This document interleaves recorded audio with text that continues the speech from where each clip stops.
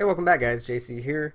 A while back I did a review for this brushed all-in-one flight controller, and after that I did a build video with this, and then after that I promised to give you guys some flight footage and I completely forgot. Some of you guys recently reminded me, so here it is.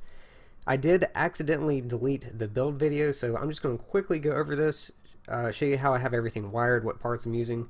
I'll also leave all the parts used in the description below so you can check it out there. So this all-in-one flight controller does have a built-in on-screen display that is also capable of being used with Betaflight's Osd feature, meaning that you get that really nice Osd menu where you can change your PIDs, rates, expos, filters, and much more. They also have 3 different versions of this flight controller depending on what type of transmitter you are using. They have a FreeSky version, a Spectrum version, and also a FlySky version, which also means the FlySky version can be used with the turnkey transmitters because they use the same protocol. So this is the FlySky version and I am using the turnkey Evolution on it. This is just a $7 or $8 camera.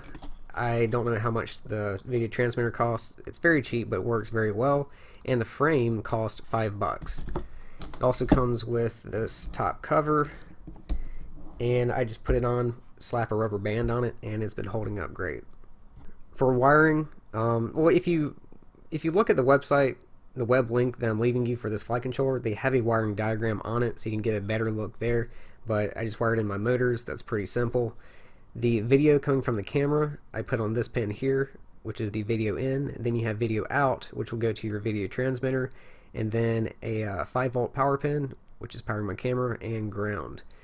Then on this side, this is supposed to be for the addressable LEDs, but I'm actually using this 5-volt power source to power my video transmitter along with a ground. I'll throw a picture on your screen of the video transmitter, the back side of it, which is labeled, but it's pretty simple. You just have ground and then power and then your video in on this pin here. Over on this side, it does come with a linear polarized antenna, but it is junk. I do have a video showing you how you can make these yourself, and this one works much better. You have your signal pin in between 2 ground pins, so your signal wire will go to that. Your shielding wires will go to both the grounds on both sides. And then you have channels 1, 2, and 3. You can place a dip switch on this, but it's more weight and takes up more space. The other way to select your channels is actually soldering, placing solder between the pad and this metal case, which is going to short it out, and that's how you choose your frequency. I have just a drop of solder between channel 3 and the metal case. That will put your frequency somewhere around 5800, a little bit higher, probably closer to 5810, 5808. That's going to be like channel C5, something like that. As for the battery, I'm using a 380 milliamp an hour 1 cell. I'm not saying this battery is great or anything. This is just what I have. I'm not recommending it or anything. It works. You can go smaller if you want. Probably like I would actually recommend like a 300 milliamp an hour. That's probably your best bet. Now for the flight footage. So here I'm just going to show you that the Osd menu works just like it does on the Omnibus and the new Betaflight F3 flight controllers. In fact, this flight controller uses the same firmware as the Omnibus.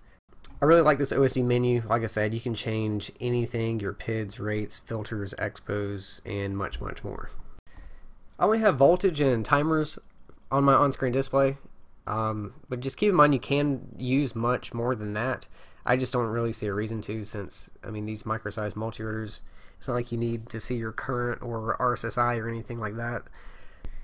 As far as flight time, I'm getting a little over 5 minutes on the 3800 milliamp an hour batteries. But I'll also let you know that these batteries I've had over a year. Actually, I've had them for about a year and 2 months, so they are pretty worn out.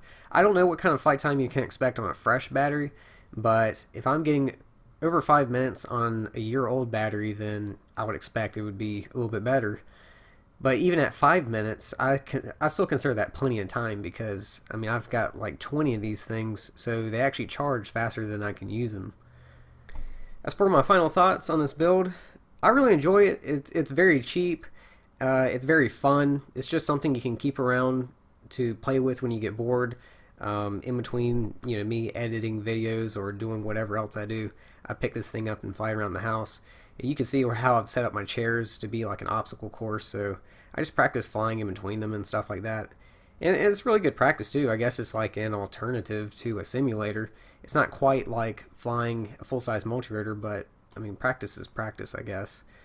I think this flight controller really makes the build, because on my other micro-size builds I had the minimum Osd Micro and then also added in a receiver.